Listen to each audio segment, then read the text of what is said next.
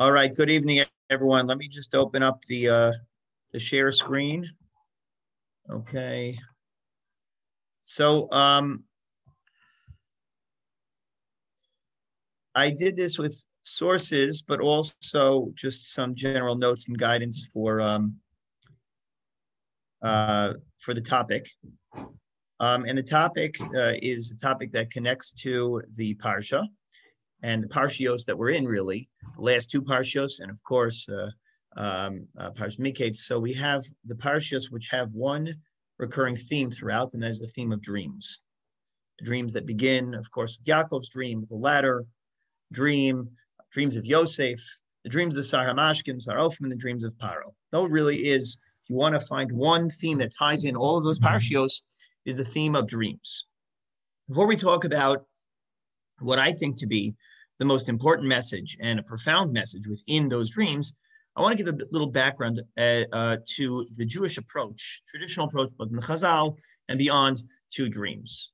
What is the Jewish attitude towards dreams? People come to me all the time. They say to me, I have these frightening dream. What am I supposed to do? I think something is being told to me. Someone called me this week, in fact, and said to me that they were dreaming about a deceased grandparent who was very upset about something. And this was a grandparent for whom no one had recited Kaddish, and no one said Shiva, and they wanted to know what to do in that situation. So these things happen all the time. Dreams are certainly part of our lives. During the COVID era, we hear a lot about sort of COVID dreams, dreams that are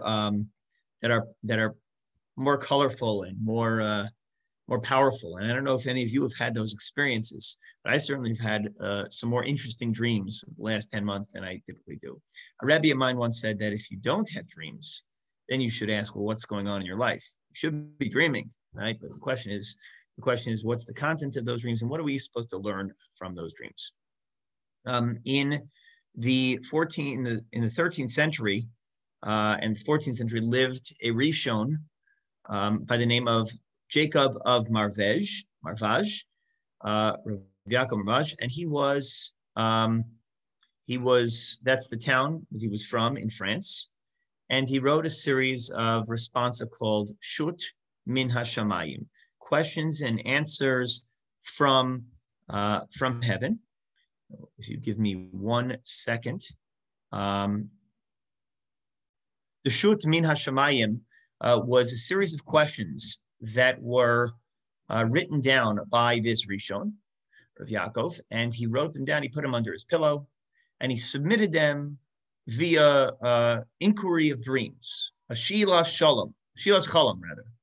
He asked questions to God via an angel, and in his dreams, he received a bunch of answers. And by the way, you would think like some exotic questions asking, when's the end of days? When's the Messiah coming?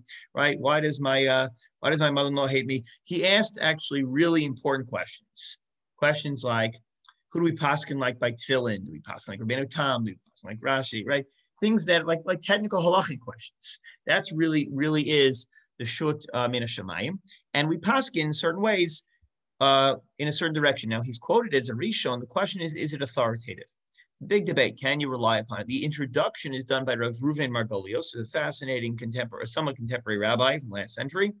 And Rav Reuven Margolios, who wrote the Margolios Hayam, probably one of the most important svarim on Maseches Sanhedrin, talks about in the introduction the power of dreams, lahalacha, as well as things like bas kol, heavenly voices, ways in which God communicates to us.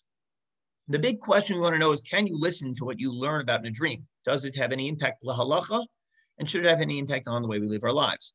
Well, there's conflicting evidence in the Gemara.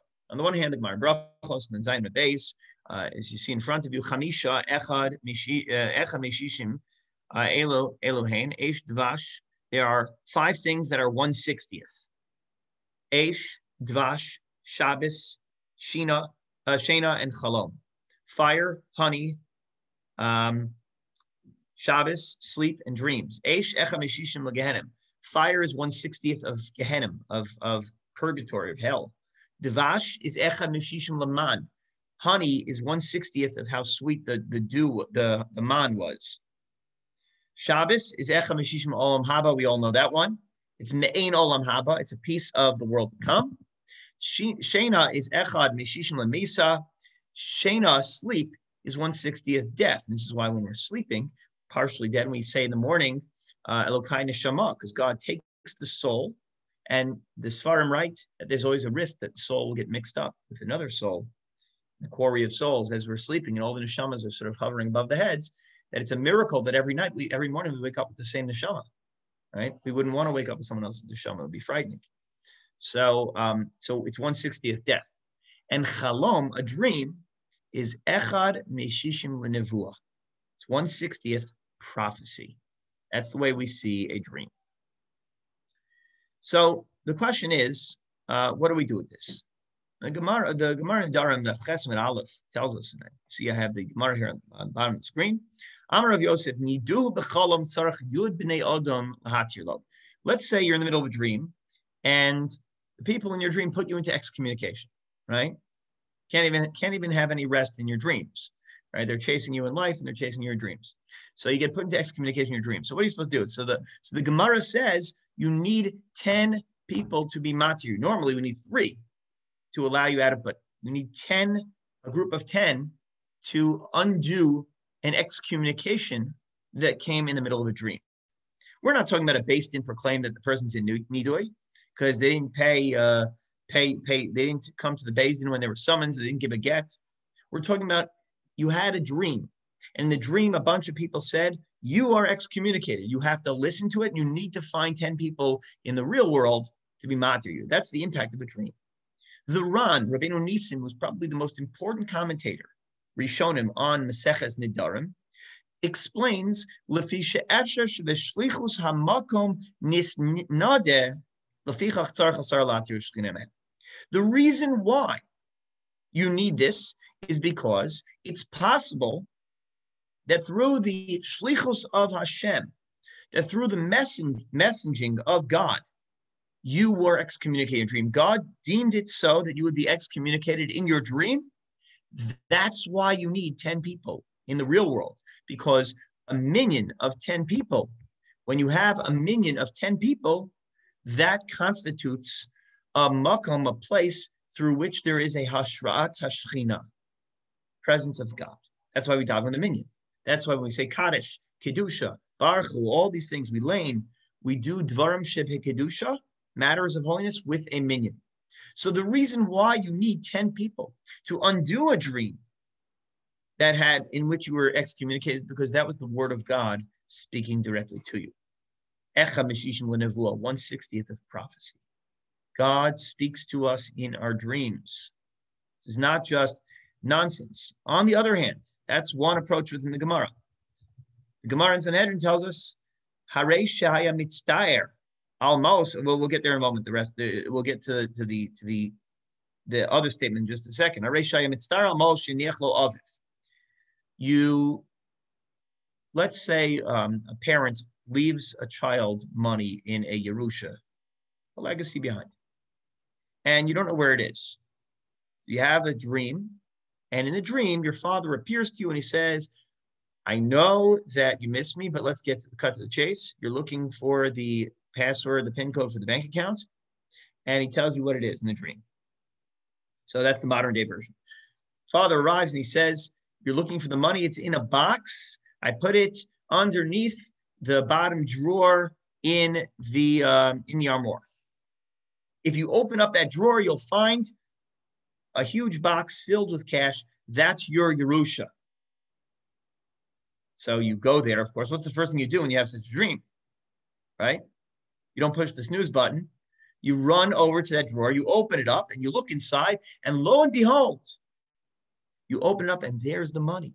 But your father didn't just say to you, there's money there. He said, Kach v'kachin b'makom ploni. It's found in that exact location. Hein shel meiser, sheni. You can't use that money. That money belongs to Hektish. That money belongs to, it's a meiser sheni, and it has to be tithed. It's off limits. So what do you do now? Now you have a real dilemma.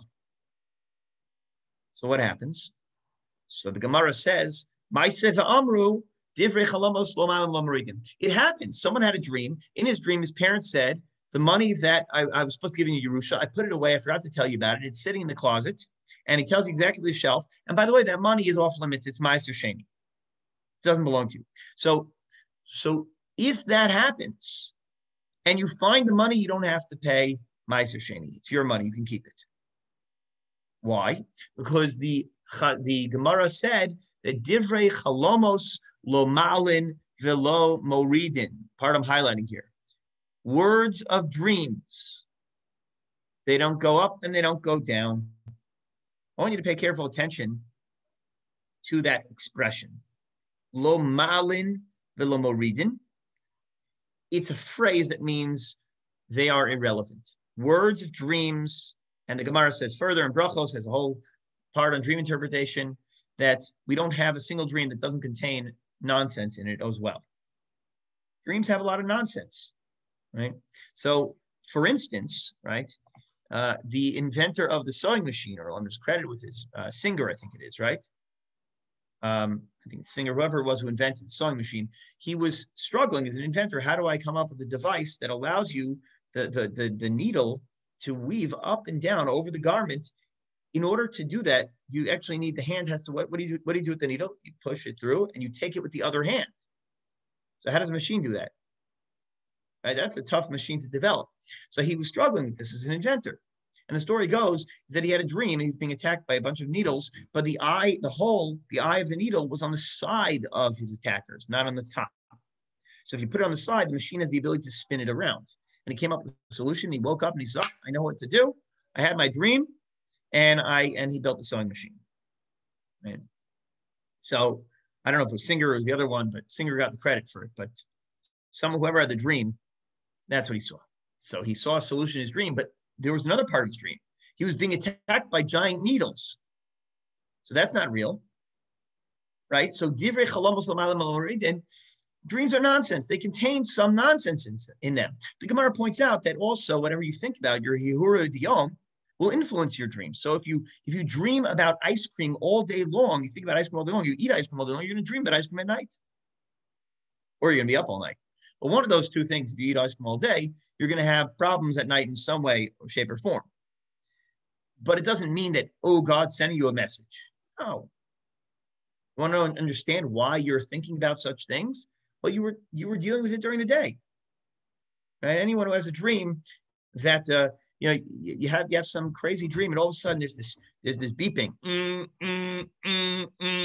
and you're like escaping some like futuristic prison cell, and the guards are coming. It's always the Nazis who are attacking you, right? And you're running away, and you're trying to dodge the bullets, and the beep, because the facility is going to explode any minute, and then you wake up and it's realized your alarm. You forgot to put it on the music dial, and you put it for the beeping dial, and that's all it was. It was just an annoying sound in the background, but you've incorporated that into your dream, so we know that well. Give you another example. Yaakov wrestles with the angel. According to the Rambam Paskins, it wasn't an angel, it wasn't a real person, it was actually a dream. So how does the Rambam Rav Nachum Rabinovich Zatzal, who passed away during the COVID period, he asked a question in his commentary on the Rambam. He wants to know, how does Yaakov get injured if it's a dream? The dream, you don't get hurt. Is that very simple? It was a very realistic dream, and he's wrestling with a very realistic looking angel. It wasn't real.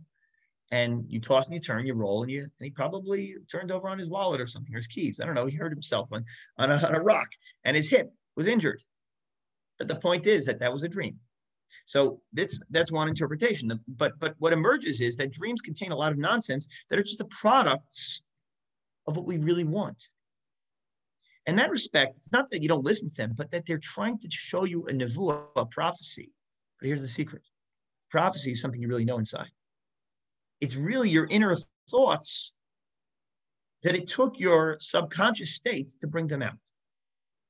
It's an amazing gift. Every night we can go through this meditative process where you can see what's really on your heart. Practical advice for a scary dream. The Gemara in Brachos tells us that if you have a scary dream, you should yetivenu bifnei shlosha. Make the dream sweet in front of 3 people. That means that you appeal before a panel. There's actually in the back of the siddur, if you look, there's a little script. It looks like a script that we say for Hatarat Nedarim before Rosh Hashanah and Yom Kippur. and you repeat it, and you say, Abosai, I had a dream, it's scary. And if you could please make the dream good. And they say your dream will be good, and you're done. And basically what they're showing you is they're finding the good in your dream, and they're extracting the bad. They're taking all the scary parts out. We even have a principle, halacha, that if you have a scary dream, you could fast that day. It's a very serious fast. Tan is cholam. If you fast that morning, you wake up, you could even fast on Shabbos. It's the only fast, other than Yom Kippur, that can take place on a Shabbos. In a week, we're going to have the only fast that can take place on a Friday, which is Asar B'Teves, and I wrote about that in my weekly Dvar Torah. You'll see that tomorrow, or tonight, whenever it goes out. But the point is that the only dream that is Docha Shabbos other than Yom Kippur is a dream. Is the only fast day that's Docha Shabbos other than Yom Kippur is a fast day established because of a bad dream. Because there are real things in there, but you have to know how to extract the real things. There's also a lot of nonsense in dreams.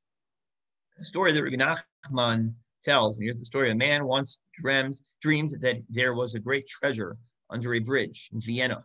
So he traveled to Vienna and he stood near the bridge trying to figure out what to do. He didn't dare search for the treasure by day because of the many people who were there, right? So an officer passed by and asked, "What are you doing standing here contemplating?"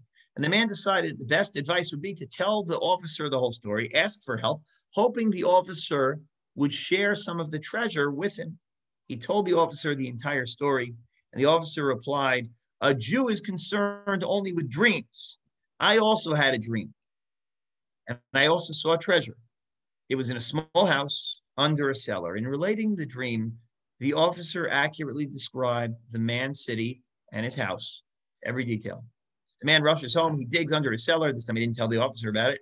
And lo and behold, he finds the treasure underneath the floor panel in his own home. He said, "Now I know that I had a treasure all along, but in order to find it, I had to travel to Vienna." You have a dream at night. You see something that tells you something informative about your life, something sweet, something perhaps unsettling, something you have to work on as a person. You knew it all along. You just had to maybe put down the distractions and go into that REM state, and so you can discover really what it is that you knew all along. The treasure was really there all along. That's the koach of dreams. Of course, the parable is not just about that. It's also about a person who travels far in life and leaves the derech and then finds out the hard way that they already had all the gifts in the world. It was already at home. They didn't need to get it elsewhere. I want to come up to now the second part of the shir, which is really relates to the first part. It's not the halachic and hashkafic implications of dreams, but rather dream interpretation, the science of dream interpretation. Freud 102 is the part they don't teach you. Rabbi Bono says there were 24 interpreters of dreams who lived in Jerusalem. I dreamt a dream, and I went to each of the 24 interpreters. And what each one told me was unique and different than the interpretation from the other one. All of them had something different to say. But they all happened. They all came true. To teach you the idea that all dreams follow the interpreter. The awesome burden that is placed on the shoulders of a person who has to interpret another person's dreams. Their job is to direct the other person's subconscious into a place of consciousness. Someone tells you something vague and you have to steer them and say, I think what you're saying is this. It's a very big responsibility. Rabbi Rekefet talks about the role of, in a cynical way, but a conversation he once had with a Hasidic Rebbe. And he says, how dare you tell people what to do with their lives and they ask you advice? Who are you that you know what's best for them? He said, I never tell people what to do. I'm a really good listener. And I try to draw out what they want to do. So dream interpretation is the process by which you, by putting words in the world, you are now giving shot to the subconscious and lending it credibility. But it was already there. So Yosef interprets Paro's dreams correctly in this week's parsha. My question is, where did this wonder kid learn to do such a magic charm? Where did he learn this from? So I said there are three parshas that deal with dreams. This is the final one. If you want to understand where he gains the koach to interpret dreams, skinny cows, the fat cows, the wheat, the bundle, where does he get this from? So what you have to do is you have to go back and to learn about Yosef's coming of age story. But it begins before that. It begins with Yaakov. Yaakov had a dream. The ladder was sitting on the ground, and the head of the ladder was reaching the heavens. And angels were ascending and descending the ladder. I just realized something mid-shir. Do you remember that expression? Divrei chalomos lo ma'alin v'lo moridin. Words of dreams. They don't go up and they don't go down.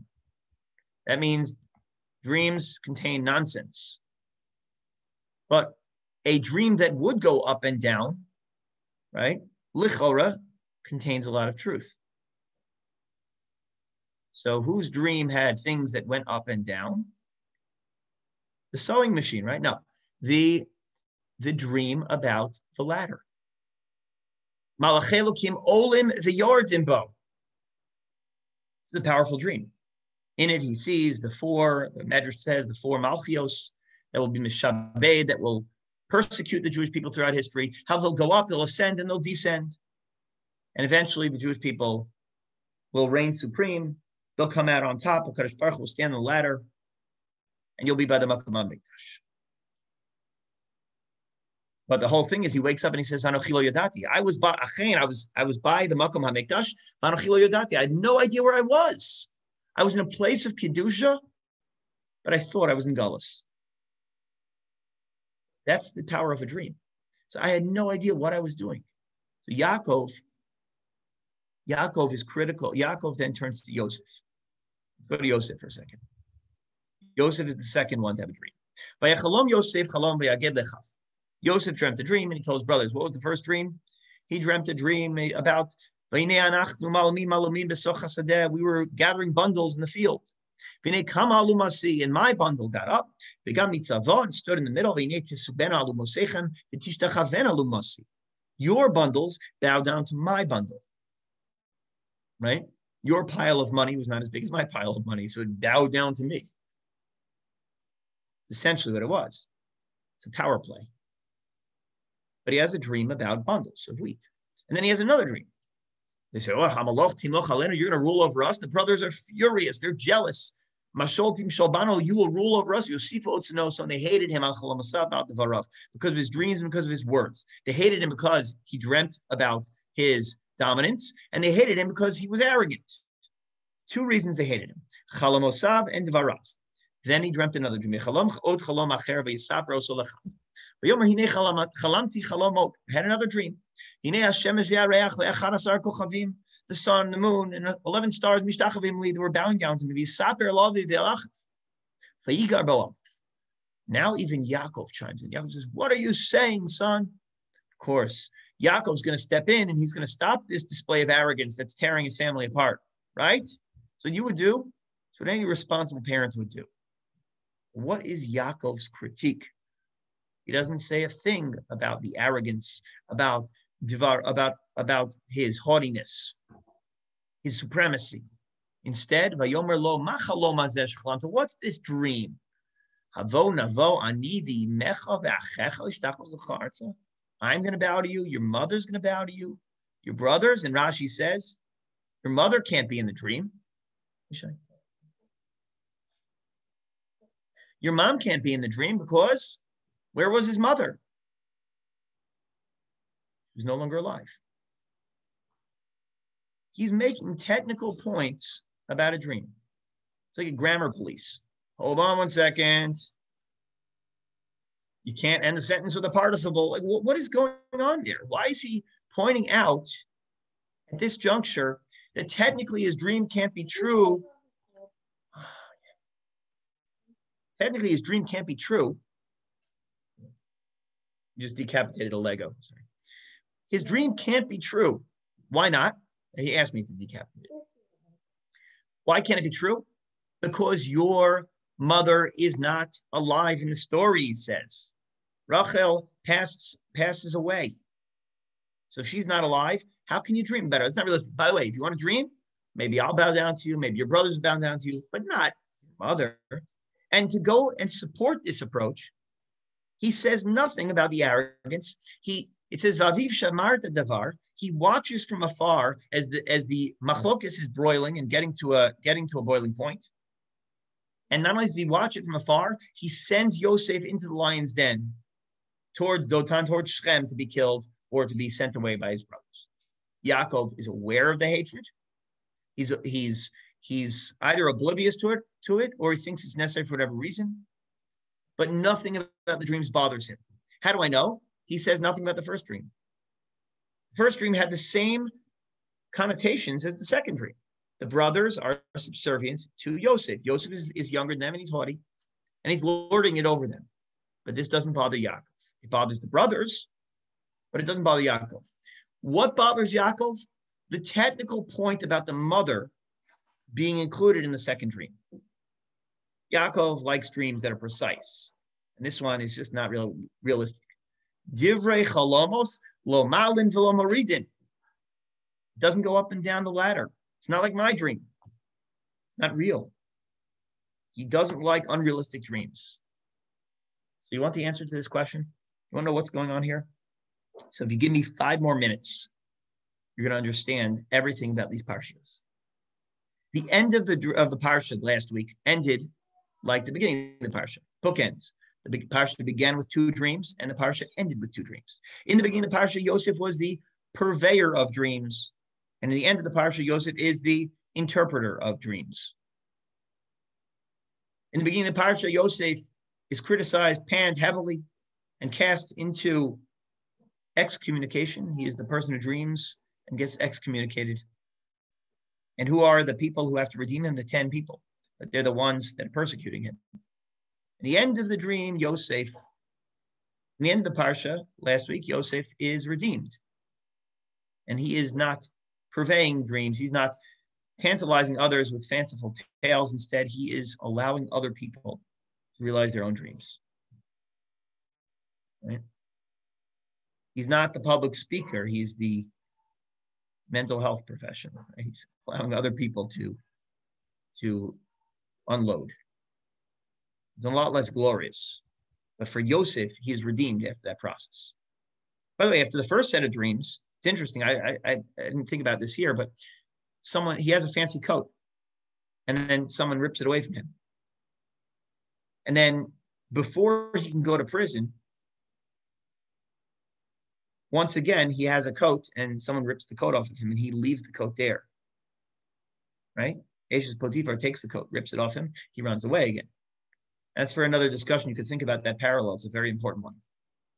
The end of the parsha, Yosef interprets the dreams. We have the Sarah Mashkim and the Sarah Ophim in front of you right here. And the first one is, it says, Sarah Mashkim says, I dreamt a dream. And the Gef and the Fanai, there was a grapevine in front of me. I saw it on the grapevine. It's the prequel to I heard on the grapevine. The Gef and Shosha Sarigim. On the Gef, there were 3 branches, Kaforachat also. It was going up. Nitzah Hibshilu Ashklosean Avim.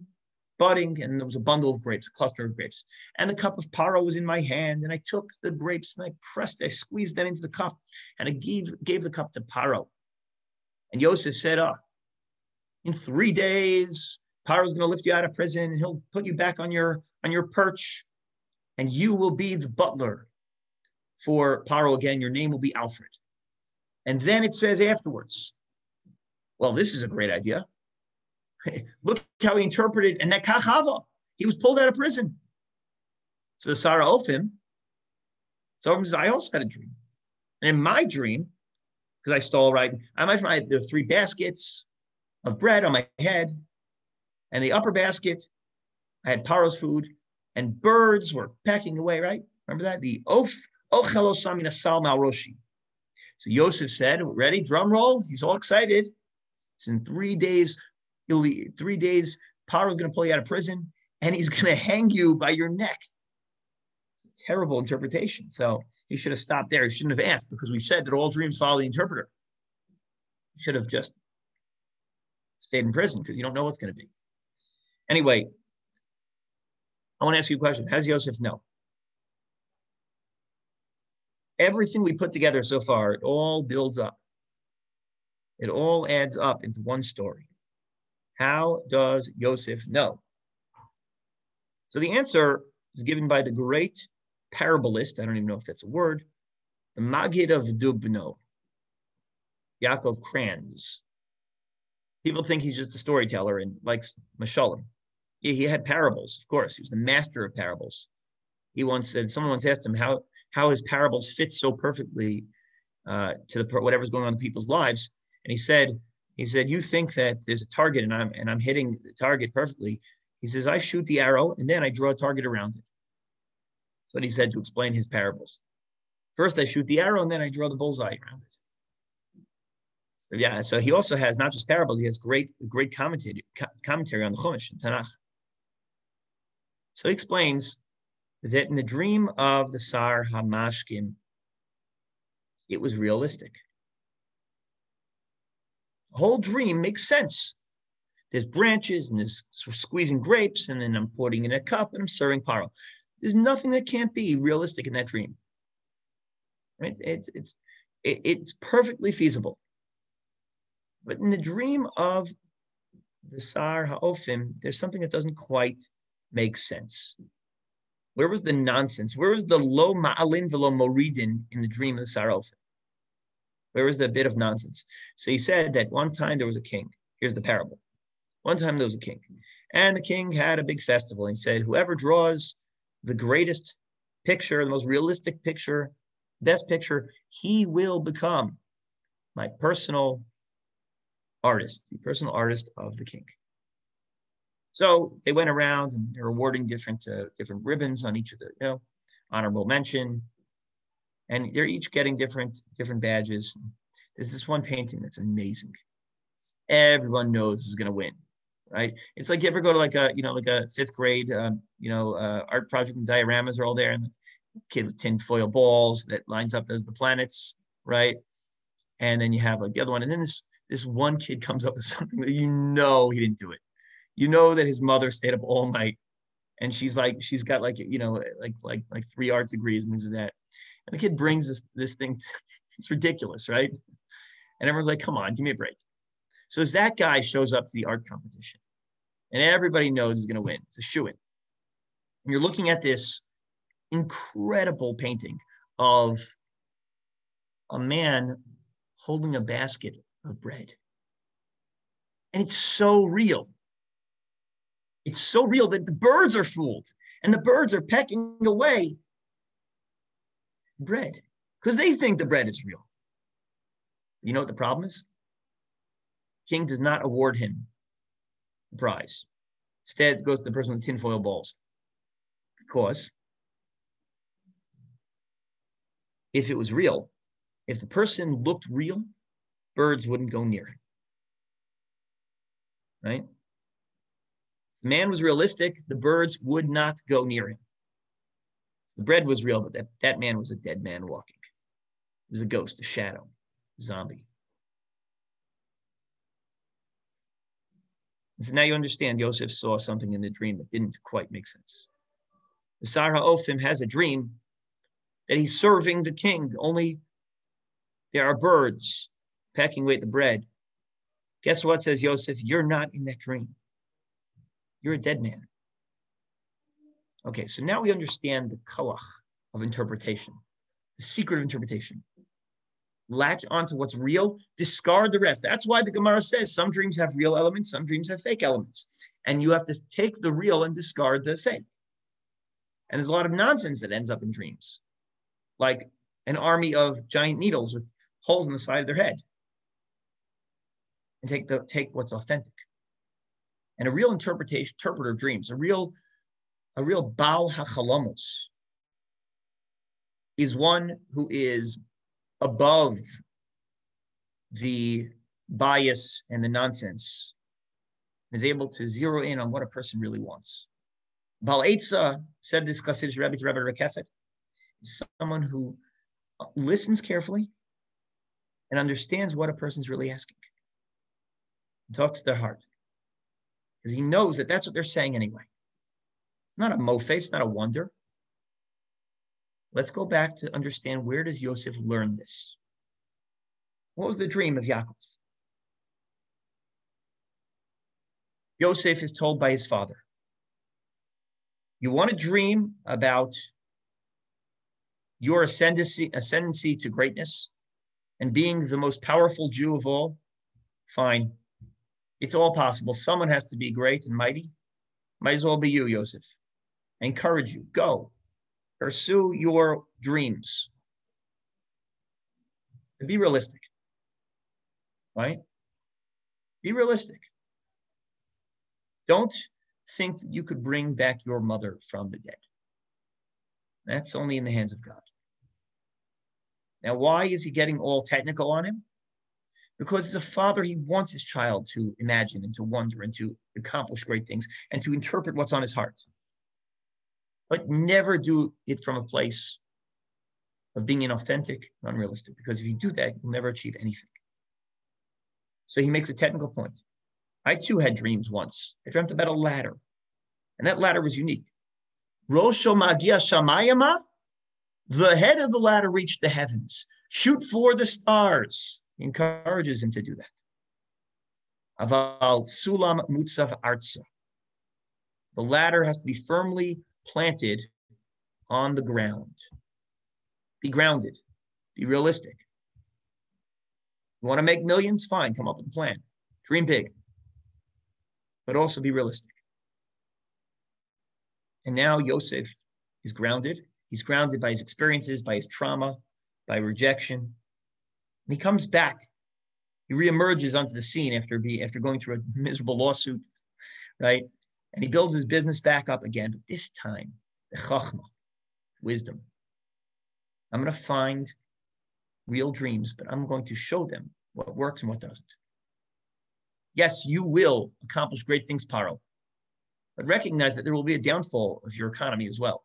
So use the miraculous time to build up your industry, to build up your storehouses. Use the 7 years of plenty. Be realistic and plan for the future. Recognize that setbacks are part of life as well. You can't bring back the dead, and you can't circumvent a pandemic, and you can't survive things that are beyond your capability. Dream big, be realistic. And that's why Yosef is great.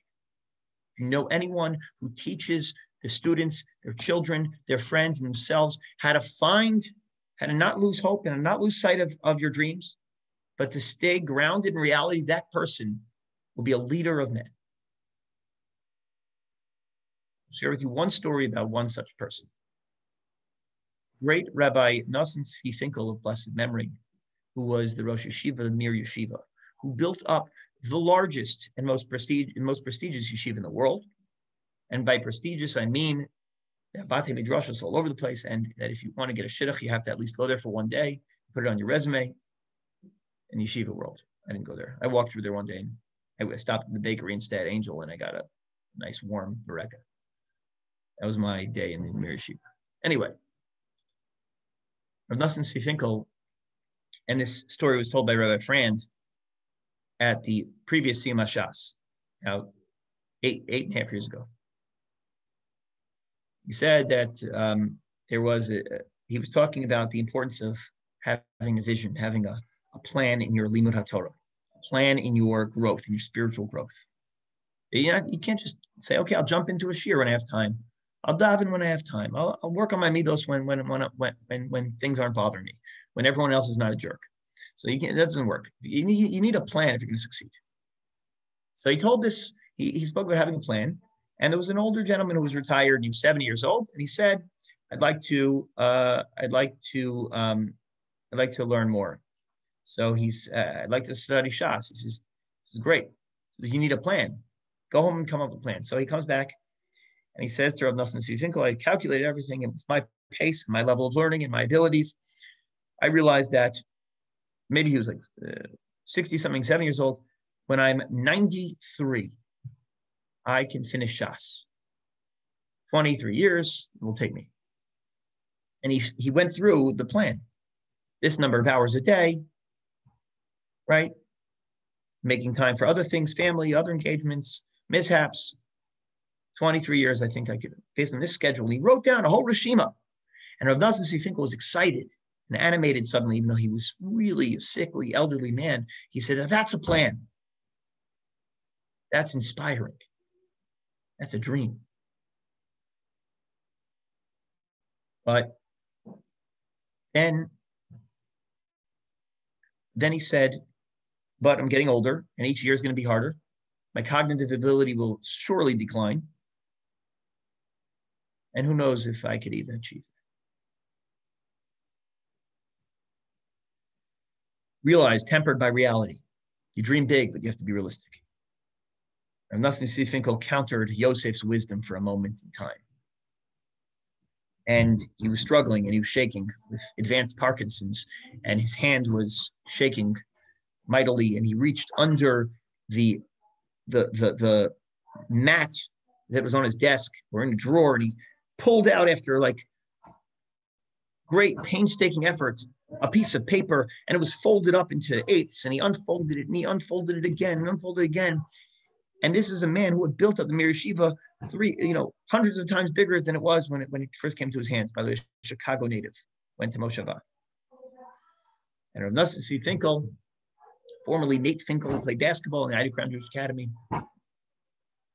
opened up the piece of paper. And he showed him, he said, and he was maybe the last few years of his life, and here is my plan for the next stage in the expansion of the Mir Yeshiva. Look at me. Do you think that I can do this? And he was in tears. He slammed it down on the table.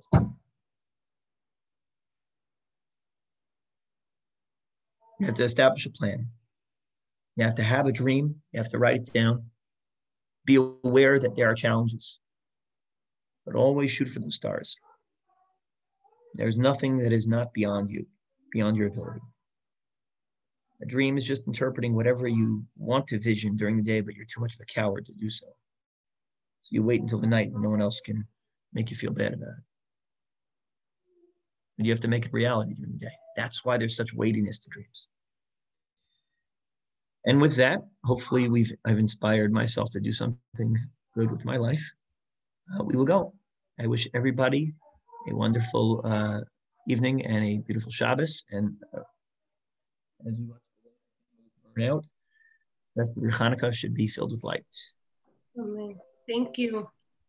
Thank you. Thank you so much. Thank you, Rabbi Gelman. Amen. Thank you.